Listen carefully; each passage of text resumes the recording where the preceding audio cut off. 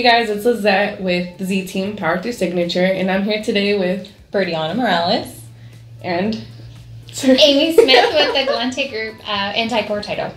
Today we're going to be talking about trust versus will and how it affects real property.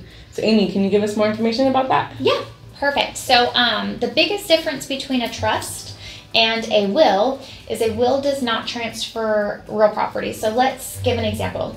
So let's say your grandparents have a will, and in their will they want you to inherit the property. Right after they pass, they say these are my wishes, and this is all done through the will. So in the state of California, under the probate code, wills do not transfer real property. They transfer personal things, so cars, belongings, hobbies, collections, different things like that.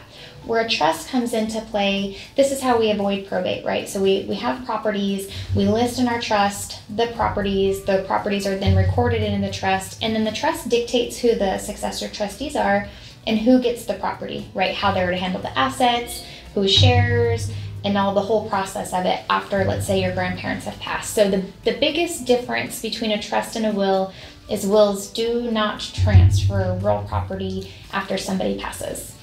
Thank you guys for watching. If you liked what you saw, go ahead and hit the like and subscribe button down below. And if you guys have any questions, just feel free to reach out.